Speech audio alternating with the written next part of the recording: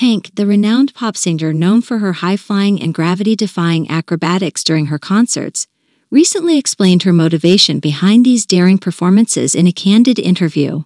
The Grammy-winning artist, whose real name is Alicia Beth Moore, revealed that her decision to incorporate acrobatics into her live shows was driven by her desire to push boundaries and challenge herself as a performer. She explained that performing stunts and acrobatics adds an extra layer of excitement and engagement for her audience, making her concerts a memorable experience. Pink's acrobatic routines often involve soaring above the crowd while suspended from cables, performing flips, spins, and other breathtaking maneuvers. She described the rush and adrenaline she feels while performing these stunts as an addictive and exhilarating experience. Beyond the thrill of it, Pink also mentioned that she wants to set an example for her children, particularly her daughter Willow.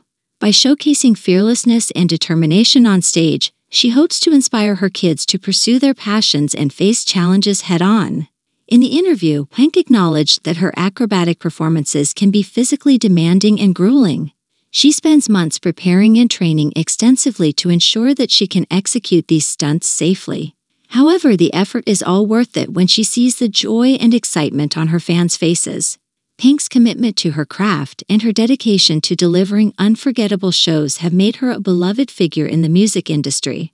Her willingness to take risks and her determination to keep pushing the envelope in her live performances have earned her accolades and a devoted fan base. In conclusion, Pink's explanation for her acrobatic performances reveals her passion for music, her dedication to her fans, and her desire to set an inspiring example for her children.